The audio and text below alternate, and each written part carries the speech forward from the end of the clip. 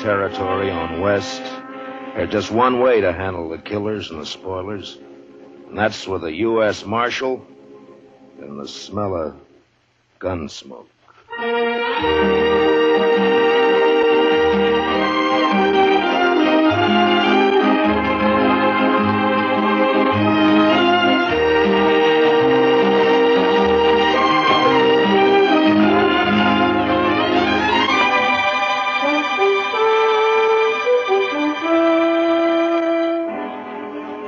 Gunsmoke, the story of the violence that moved west with young America. The story of a man who moved with it. Matt Dillon, United States Marshal.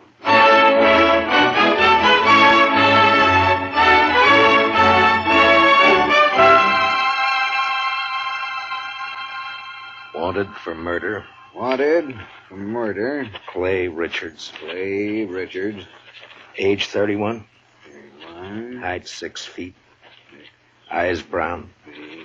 Hair red. Eyes brown, hair red. Hey, how'd you like me to print his picture on these notices? I got a woodcut. Well, let me show you. Ernie! Yeah? Fetch your marshal a copy of that front page. Interviewing Clay's wife yesterday, I noticed a tintype on the mantel, their wedding photograph. So, first thing you know, I snitched it. It's very thoughtful. Yeah, I'll take it, Ernie. Here. And then I propped it up in front of me and carved me this woodcut. Ain't she prime? Ain't she just elegant? Real elegant. Good likeness, don't you think? Of course, he was 7 or 8 years younger with the tintype. Yeah, it's a good That's likeness. his hair short. And Doesn't show what makes a law-abiding man like him and you try gotta to keep rob in a mind the bank. tintype's a little short. Doesn't look like a man who murdered an old No, cashier and I a Chinese remember. cook who just happened to be Sure sweated there. over it, though. But it's a Worth good it. likeness. Yes, sir, it is. A picture like this sure dresses up the front page, don't it? Yeah, it's a little masterpiece, Mr. Hightower, a notable contribution to the culture of Dodge City. Well, thank you, Marshal. Does fetch the eye, don't it? I'm printing an extra 500 copies of the weekly, and I bet I sell them all. Too bad the cashier's shot went wild.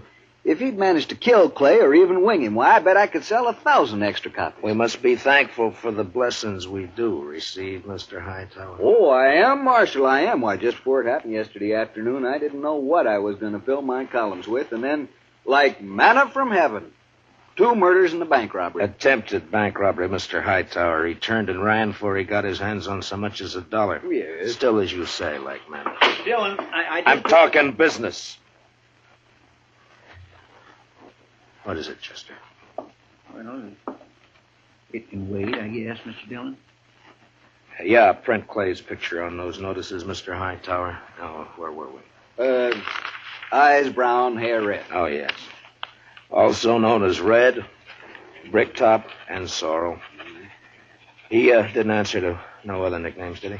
No, that's what they called him. All right, then in big letters, $400 reward. Dead or alive. And at the bottom, apply Matt Dillon, Marshal, Dodge City. Print 200 copies. How soon can I send Chester over for him? This afternoon. Good morning, Mr. Hightower. Chester?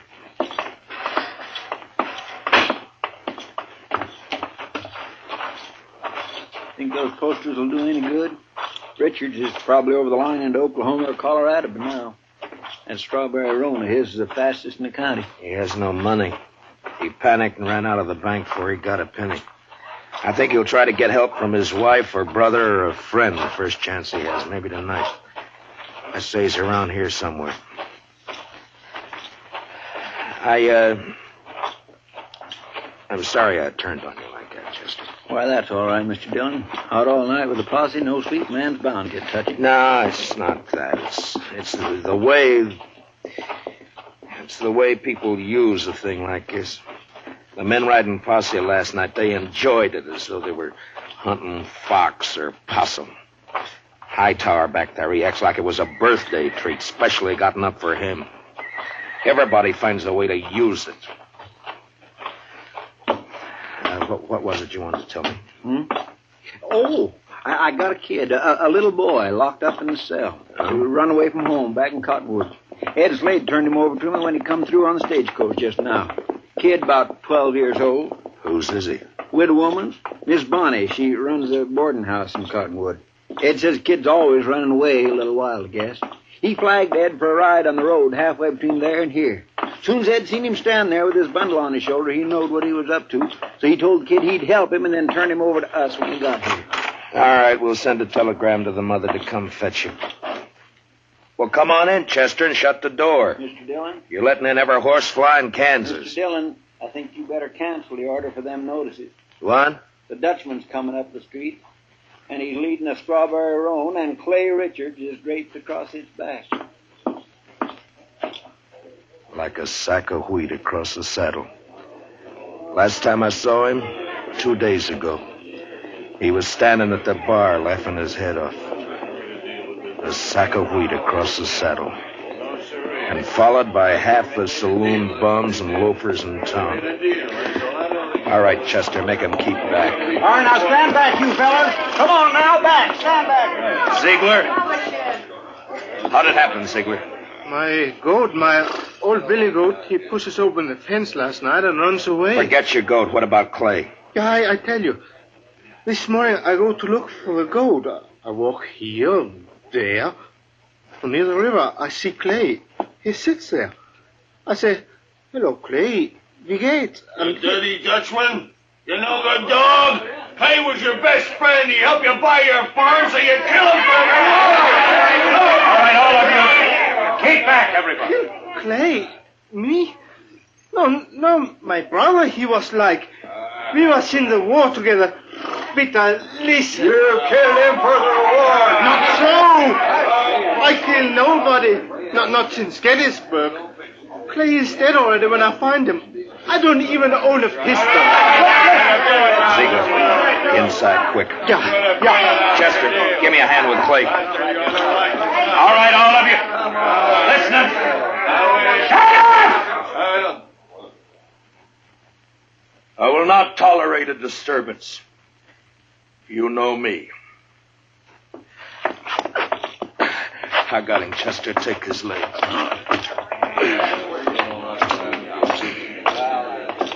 All right, kick the door shut. Marshal, I don't kill Clay. On this table, Chester.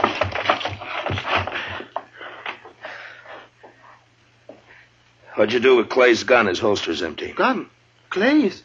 I ain't got it. I don't even own one. Chester, see if it slipped out. His holster was empty coming up the street. First thing I noticed. Maybe it's over on the... Another customer? Why, that's 3 in less than a day. Oh, bountiful harvest. My fees this month will keep me in luxury. In luxury! Doc, I want to have an inquest as soon as possible. Well, as soon as I finish the autopsy, shouldn't take long with the practice I've had this week, huh? No. Late afternoon all right with you? I'll take him up to my office right now. No, thank you, Chester. I can carry him all by myself here. You just open the door there like a good fella and... Yeah, Marshal, tell the city fathers I'd like to make a deal when the corpses are as famous as this one. Back in 53 in San Francisco, a fellow I knew earned a fortune exhibiting the head of Joaquin Murrieta. Tell them if they'll let me keep the remains, I'll do the autopsies for nothing. Shut the door, Chester. Ziegler, where is it you met Clay on the river? By the ford. This side by the fort. Ride out there, Chester, and see if you can find Clay's gun. Maybe he dropped it when he was shot. I did not shoot Clay. Sure. I did not. I had no reason to. I did not. Now, you listen to me. Maybe you think Dodge has got so big I don't know about everything that goes on here. Well, if you do, you're wrong. If you think I don't know about the bank having an overdue mortgage on your farm, you're wrong. $400 is reason enough for a struggling farmer like you. No. Could not do such a thing. I am a human being. To a peace officer, Ziegler, that's enough grounds for suspicion. But whether you did it or not will be decided at your trial. In the meantime, you just stop yammering about it. Trial? Me? Even when I shoot somebody, I stand trial. If they find it's justifiable homicide, and they probably will, Clay being a wanted man, then they'll let you off. And if not... Please, I am permitted to go now. Go. Are you crazy? My farm, the stock, I must look after it. You sit right down. You want to be lynched? You're trying to get yourself murdered? Have you forgotten about Clay's brother, Adam? Adam would not believe I shot him. What difference does it make whether he believes it or not? His brother's been killed. Everybody's looking to him to do something about it, and he knows it. You want me to guess where he is right this minute? He's in one of them saloons, lapping up courage to come in here and ask me to give you to him for a present. You want to know who's with him? Every loafer, every bum, every slob in town. Slapping him on the back and telling him what a shame it is. Taking him on to kill you so that they can have some excitement and some fun. Well, maybe you deserve killing, but it's my job to uphold the law, and I'm not letting you out of here. But I tell You might that... spend your time trying to think up a better story. That is, if you intend to stay in this town. All right, now think back. Didn't Clay go for his gun before you shot him? I tell you, I didn't.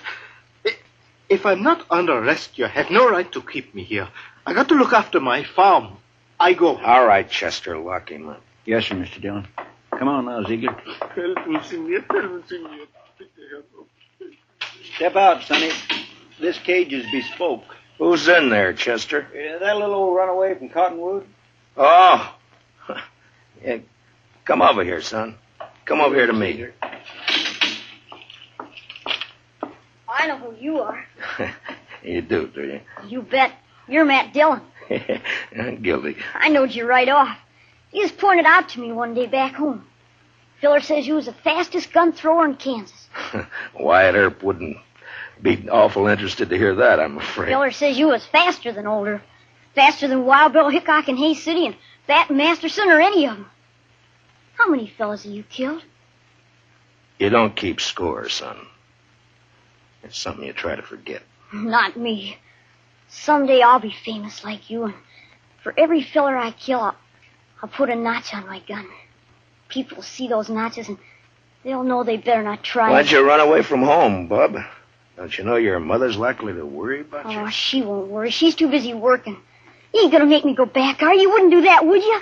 Well... Because it wouldn't stop me for long. I'd only run away again. Oh, where are you off to in such a sweat? Oh, Texas, California, Mexico. Fella can accomplish things there, not like living in old Cottonwood. If you let me go, someday when I'm famous, you can tell people you helped get me started. Well, that's a pretty strong inducement. I'll have to think about it for a while. And, look, while I'm making up my mind, I want you to give me your word. Word of a man who'll be famous someday that he won't try to run away from me. Otherwise, I'll have to have Chester lock you up again. Oh, I'll shake on that. Good. Chester, I want you to go look for Clay's gun. Yes, sir, Mr. Dillon. And on the way, stop off and send that telegram. You know? Hmm? Oh, that telegram. Yes, sir, Mr. Dillon. I'll Where's get that Ziegler? right. It's all right, Chester. Go ahead. Yes, sir, Mr. Dillon. Where's that murdering dog? Oh, there you are, you... Not a single step further, Adam. I want him, Dillon. He murdered Clay, shot him down without giving him a chance. How do you know? Because Clay wouldn't have let anyone catch him off guard except a friend. A friend. And now, Dillon, give me that Dutchman. Try to take him. Just like that? It's like that. And it's true what the fellas say. You made a deal with the Dutchman to give him the reward and to protect him if he'd kill Clay for you. That was the deal, was it? Yeah. The fellas say why I'd make such a deal? Dillon, it ain't no longer a secret around town that you and Francie want each other. But Clay was in the way. You had him killed so you could get his wife. Do you deny it? No. It'll serve as well as any other crazy story to work you up. You think you're safe behind that star, don't you?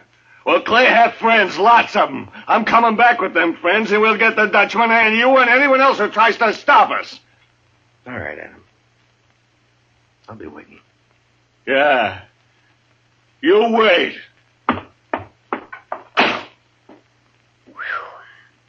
I almost seen something pretty just then, didn't I, Mr. Dillon?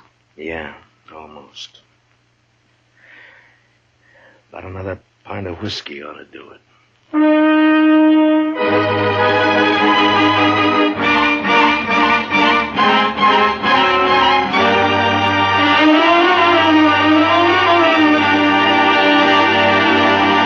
We will return for the second act of Gunsmoke in just a moment, but first, many radio shows win high popularity with the prizes and cash they give away, but there's one show that's tops because the head man gives away as little as possible. What other radio program could it be but The Jack Benny Show, so be listening.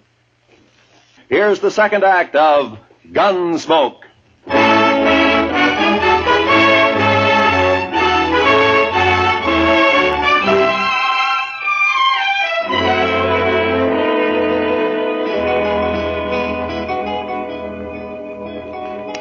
Son? You say something, Mr. Dillon? Yeah, open that drawer in front of you there. You'll find a small bottle of oil in there. No, the one to the right there. Yeah, that's it. Now, bring a little brush, too, huh? Here it is. Thanks, bub. It's a right nice gun you have. Yeah, it's not bad, but a little stiff. Just a little stiff. Don't it have a trigger? I never seen no gun without a trigger before. Oh, you remove a trigger or tie it back against a guard. And all you have to do is thumb a hammer. Yeah, like that. It's faster. Yeah, that's better now. Remove the trigger. I remember that. What in the world for? Well, I remember everything you told me. About the Texas holster and the spring holster and the double roll and filing off the sight. It's just me, Mr. Dillon. Oh, any luck, Chester? No, sir, not any. I went to the store first and asked Mr. Denton what kind of ammunition Clay Richards used to buy, and he told me Clay had a double-action .44. I scoured that riverbank a half-mile each way from the ford, and not a sign of it. Yeah. I got that telegram off. You know who ought to be here pretty soon. It's only 7-8 miles from... Is that fire in town? Funeral services for Mr. Grinnell, the cashier. So soon? It's awful hot weather. Yeah.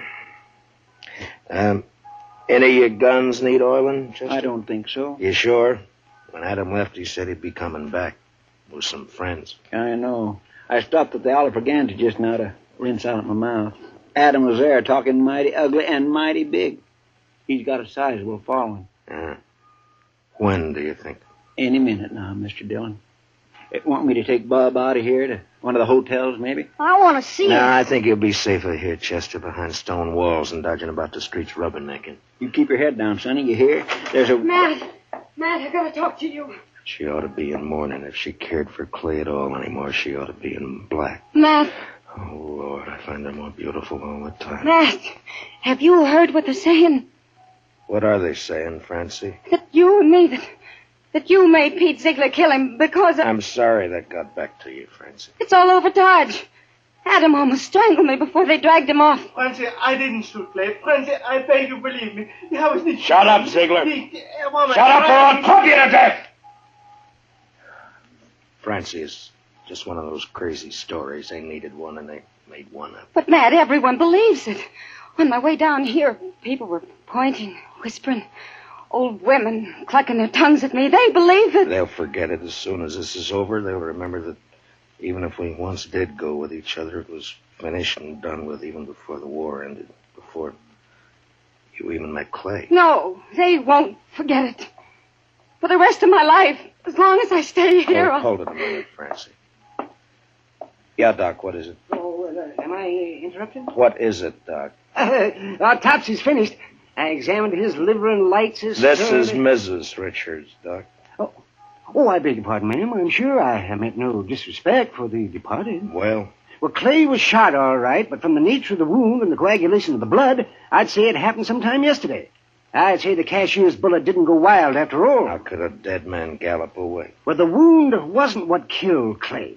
The ball hit the rib case and bounced off. 22 caliber it was.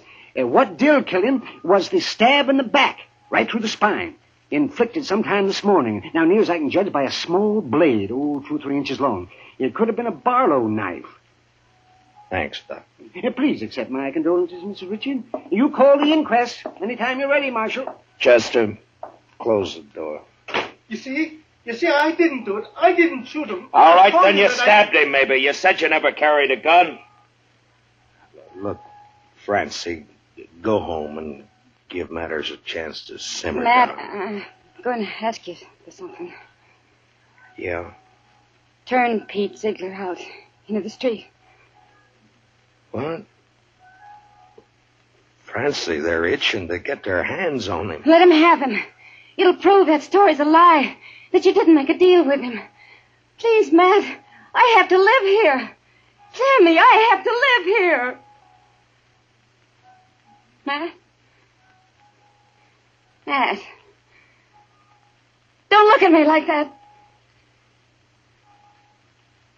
Go home, Francie. Go home or leave town or hang yourself or anything you like. Just go away. Away! Right now.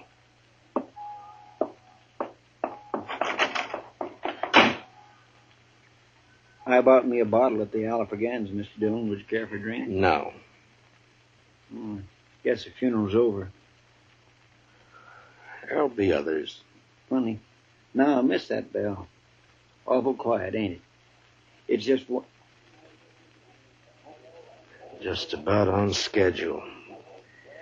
Are you ready, Chester? Yes, sir, Mr. Dillon. I'd use a shotgun if I were you. It's more effective when there's a mob to be dealt with. Oh, yes, sir, I aim to. Ziegler, and you too, son. If trouble starts, lie down flat on the floor and keep your head down all the time. Don't gawk to see what's happening. You understand me? Yes, sir, Mr. Dillon. All right. Dillon! Dillon! Come on, Dillon! Come on! Chester, I want you to stand here in the doorway after I go out, where you can cover the back door and me at the same time. Yes, sir, Mr. Dillon. All right, Chester. Open the door. Come on now. It's my duty to warn all of you that you're in the breach of the peace. I've sworn to uphold the law. I've killed men in order to do it, and I'm prepared to do so again. Give us a Dutchman, Dillon. Men! I ask you to be sensible and to leave quietly.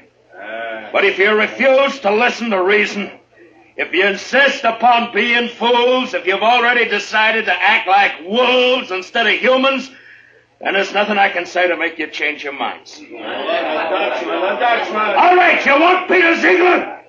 Well, he's not more than 20 feet behind me, so come on and get him, any of you. One at a time or all at once. Come on. Which one of you wants to die first? You? You, Adam? Well, what do you say, Adam? You let him here. Don't let this star on my coat stop you. Come on. There, I'm not wearing it now. Well, come on, draw, Adam, draw.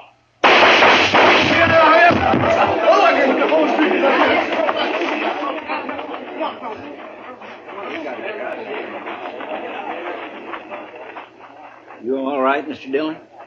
Yeah. Get his gun. Man alive, I couldn't even see your hand move.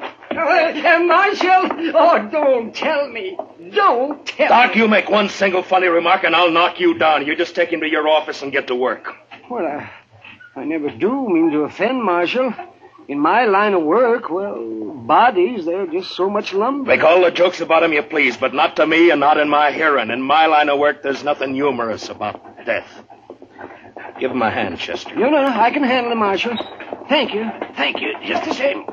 Can you direct me to the marshal's office? Yes, ma'am, right here. I'm Marshal Dillon. Well, I left Cottonwood as soon as I got your telegram. I'm Miss Bonnie. Where's my boy? Oh, we have him, ma'am, safe and sound. Here, let me help you down. Hitch that horse, Chester. Right this way, ma'am. Oh, I'm so sorry he put you to all that trouble, Marshal. The truth of the matter is he is a wild one and no mistake. Takes after his father, one scrape after another. He was no trouble at all. I enjoy children. I like to have them around. Bob, your ma's here. Son? Chester, where's the boy? Did you let him slip past you? No, sir, Mr. Dillon. He never got past me. Look, the back door's open. He seen me and he hightailed it, the devil. We'll round him up for you, ma'am. Don't worry. Oh, I don't know why I bother hauling him back.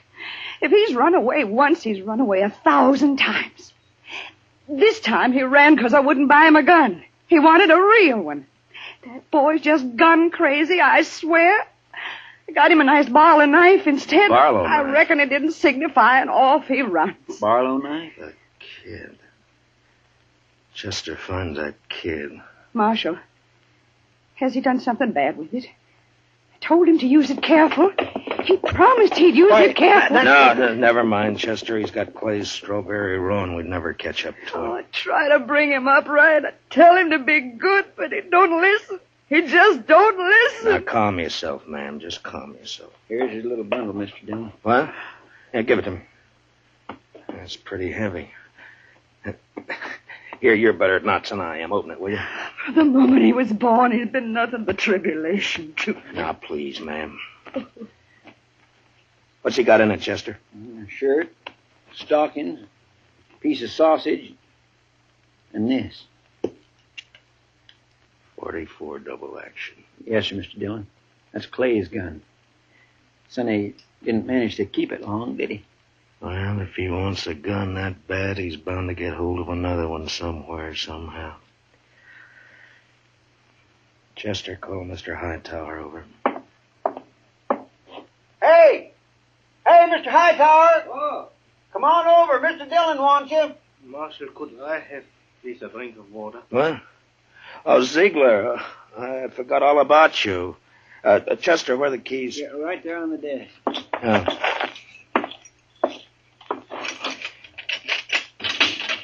There we are. It'll be safe for you to go home now. I can go back by the farm. Yeah, that's right. I'll send for you for the trial. Oh, danke schön. Danke schön. Watch where you're going, you dumb... Excuse me. Bitte. Yes, Marshal. Mr. Hightower, it appears that we can do business after all. Get some paper and a pencil. I want some notices printed. Fire away. Wanted for murder. Wanted for murder. What's the boy's name? Bonnie. William Bonnie. William Bonnie. William Bonnie. Age 12. Height about 5 feet. Hair light, eyes blue. I don't suppose he's known by any other name. I know. Everybody just called him Billy. Or the Kid. Also known as Billy. The Kid.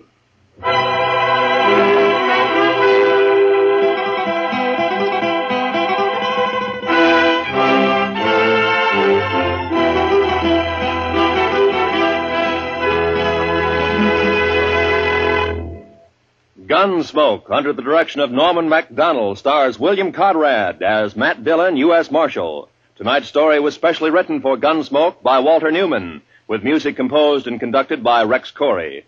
Featured in tonight's cast were Don Diamond, Parley Bear, Harry Bartell, and Howard McNear, with Richard Beals, Paul Dubov, Georgia Ellis, and Mary Lansing.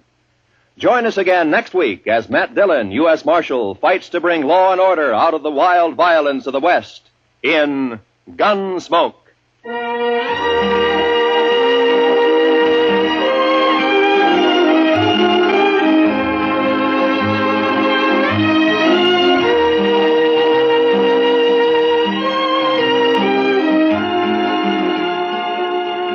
Those longtime favorites, Amos and Andy, are rising to new heights in their CBS radio series on Sunday nights. Heard on most of these same stations, Amos and Andy find trouble as constantly as ever and make it just as funny and as human as they have for more than 20 years. Be sure to hear Amos and Andy this Sunday, won't you? Right after the Jack Benny Show. This is Roy Rowan speaking. And remember, there's fast, funny quizzing on The Bob Hawk Show every Monday evening. This is the CBS Radio Network.